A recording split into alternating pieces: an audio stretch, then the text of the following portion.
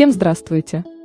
Звездный телеведущий Андрей Малахов опять вляпался в неприятную историю и, как, впрочем, всегда публично попросил прощения у своей супруги Натальи Шкулевой.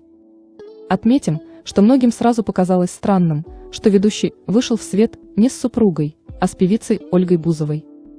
Сегодня актер театра и кино Стас Садальский заявил, что все это не случайно. По его мнению, Малахов может помочь Ольге обзавестись ребенком. Бузова никогда не скрывала, что мечтает о детях, но не может найти подходящего мужчину. Впрочем, как указывает Станислав Юрьевич, супруге Малахова эта идея может не понравиться.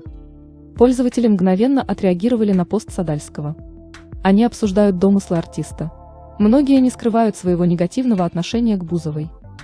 Чем дальше, тем печальнее, почему-то омерзительно, меня умиляют проблемы нынешних женщин. Мечтает стать мамой. Она что, будет мечтать до пенсии? Что за поведение у Андрея, совсем стыдно за него стало, пишут пользователи.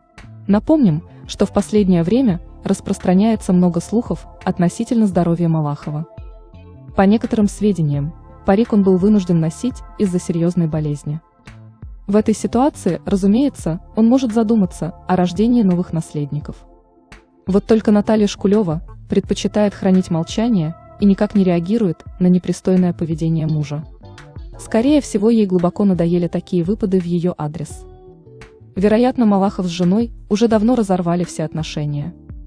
Будем надеяться, что совсем скоро мы узнаем, что же связывает телеведущего с певицей. А у нас на этом все. Спасибо, что были с нами. Берегите себя и своих близких. Подписывайтесь на наш канал. Ставьте лайки, комментируйте. Всем пока!